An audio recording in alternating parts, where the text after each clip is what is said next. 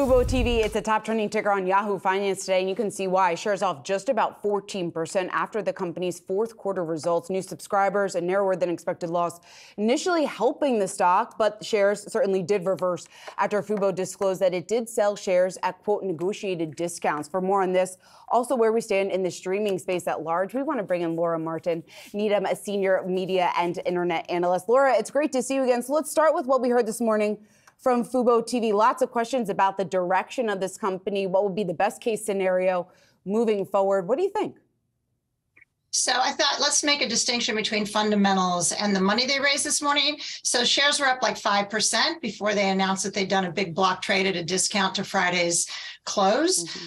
So I really think the softness today, which started at down 19% as soon as they announced that they'd raised $70 million, round numbers, is now down, I don't know, 10 to 13%. But the fundamentals here are really very impressive. 39% revenue growth, 39% subscriber growth, 30% advertising revenue growth. They hit 1.8 million subs, adding 270,000 subs, which was twice our estimate, which means they're acceleratingly adding subscribers at a time where Disney and Netflix are slowing their subscriber adds and guiding us to lower long-term subscribers. So sort of bucking the trend fundamentally. They still lose money, which Wall Street has a big problem with. And they needed to raise the money today, which sort of puts a cap on how much appreciation I think Wall Street's worried. They worry that every time this company has good earnings, they're going to sell shares, which then puts a cap on the appreciation potential for Wall Street investors. Yeah, two sides of that coin right there. But I want to move on to something related here. Florida Governor Ron DeSantis, he just signed a bill into law this morning, giving him greater control over Disney's special taxing. It's called the Reading Creek Improvement District. Now, what implications does this have for the parks business and the company's bottom line? Okay, so two things. Philosophically, I think DeSantis is making a run at the presidency, and I think a lot of people who don't really understand the issue very well, a lot of Republicans, he's doing this because Disney is too woke. And Disney has 75,000 employees in Florida, and it is the largest employer. And by the way, in a content company, you actually can't find employees unless you are woke. So you just don't have a business unless you have woke employees that create content and are in the parks doing service. So I'm not sure Disney has a choice. I also think it's on the right side of history, is my opinion. But DeSantis is running for president. In 2 years, my opinion is he'll be gone because I think it's, you know, he just will be out of this seat. And then we'll see. The problem with him taking away these, which he didn't really do, actually.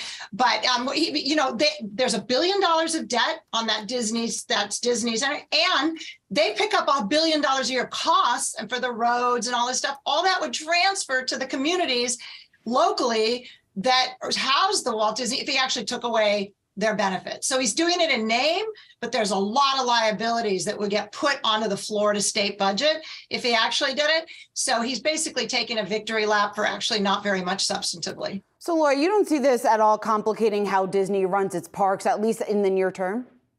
I do not. I do not. I mean, in theory, it makes them get more approvals from local governments to build the next hotel, but their next hotel brings employment. So what local government in Florida says, no, we don't want you to build it that way. We want you to build it this way.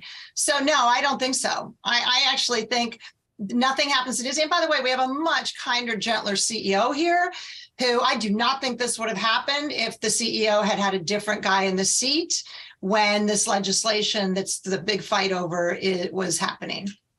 Well, keeping the Disney theme here, you said in a recent note, CEO David Zaslav for Warner Brothers is repositioning the company to be a storytelling company. This has some parallels to Disney. Just wondering where you can go from there. Okay.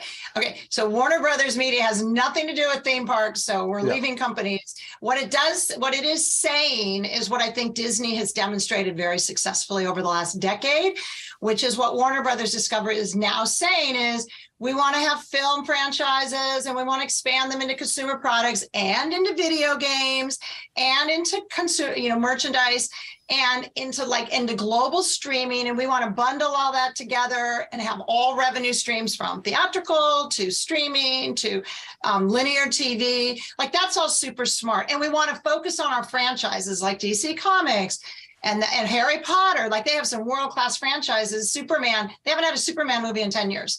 So this is a long-term standing Disney under Iger, a long-time where they only give money to their franchises. And because when you build a new Superman film, you basically generate traffic and viewing of your old Superman library. So this is a smart play. So they're following the Disney roadmap strategically. Now we have to see if they can implement it. Yeah, Laura, what are you going to be focused on first? Because I think there's lots of questions about implementing the plan going forward, what this mess currently looks like inside the walls of WBD, at least today. What's your assessment just in terms of the changes that we have seen and kind of how they've done 180 on a couple of those initial changes? So I think, listen, let's go through. So on the cost side, we really have an outstanding chief financial officer here who has a track record of whatever he tells you he's going to cut costs. He's really going to cut costs 2 or 3 times more, which means we're going to see margin expansion. So I'm very highly confident, like 80% confident that the costs will over deliver estimates. So we'll get margin expansion. On the revenue side, I'm also highly confident that David Zaslav, the current CEO of Warner Brothers Discovery, who has been running Disney, has been running Discovery assets. He's going to continue to do a great job there. The big question mark is the big allocation of capital this year, which is rebuilding up that film slate. Can DC Films do a better job of closing the gap with Marvel? Revenue, fandom. You know, the reason the Disney engine works is they have like Star Wars, they have the princesses, they have massive fan bases in these properties. Warner Brothers never been able to do that. So let's see if under David Zaslav and his management team, whether the film business can actually create these huge properties that Disney has, and it takes 3 years. So he will spend a ton of free cash flow this year of the empire of Warner Brothers Discovery, and you won't get $1 of revenue till the film comes out 3 years from now. So you won't know how well they're executing for 3 years, but you will have invested round numbers $10 billion in films. So that's risky. Yeah, Laura, so then that points to the fact that what do you make of the current valuation today with share price, right below $16 a share? Certainly has been off to a strong start for the year, coming off what was a very rough 2022. That jump that we've seen, do you think it's fairly valued where it's trading today?